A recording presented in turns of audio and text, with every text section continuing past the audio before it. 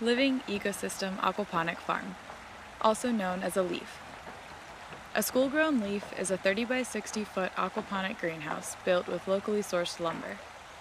The south-facing side of the roof will be covered with soloculture panels, generating off-the-grid solar power.